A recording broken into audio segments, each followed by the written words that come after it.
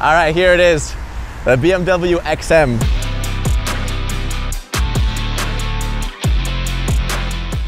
This is no longer the concept car version. This is the actual production version. That means that you'll be able to buy this car, of course, if you can afford it or if you can pay for it, but this is no longer just a tease. This is the final, actual BMW XM. Yes!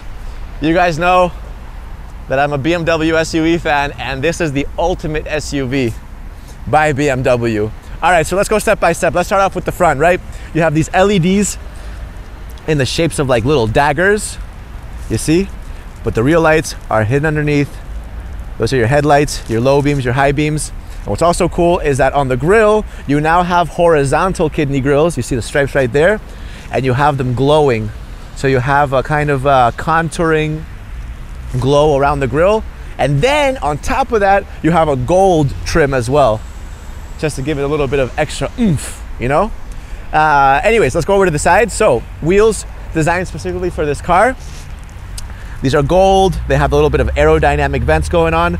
This is completely wrong. These are actually going to be weighted, but right now the ones that they have at the moment are stuck. I think that's because in Germany the weighted centerpiece is illegal, so they actually can't have it here, but in the rest of the world you will have it.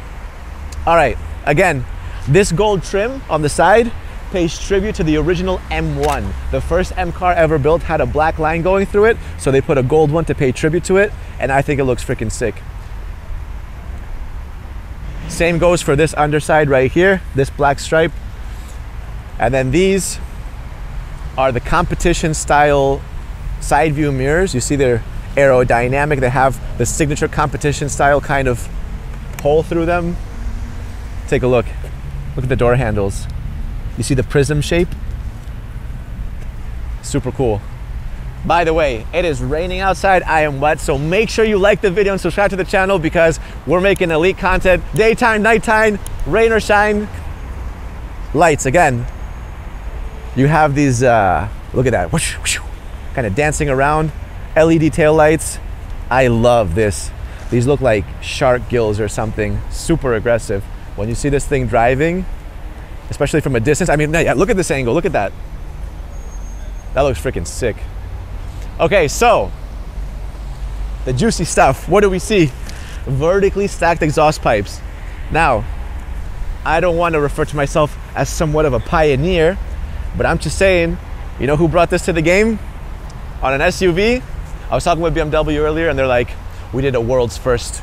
We put vertically stacked exhaust pipes on a BMW and have a little brake light in the middle. I was like, okay.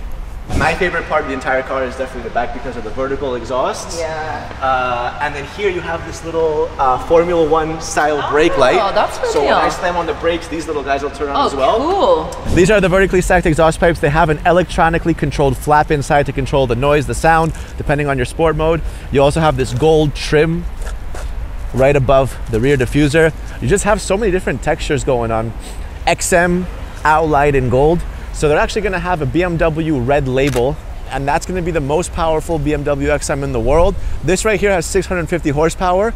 The red label is gonna have 750 horsepower. You're also gonna see that this has no BMW logo. Instead, it has them up here. And that's again to pay tribute to the original M car. Let's take a look at the inside because any of you guys who saw the original concept car, you remember that it had like a rock and roll theme kind of lounge, you know, like kind of brown, scratched up leather. It looked a bit funky, but this is the actual production that you're gonna get. So there it is, take a look.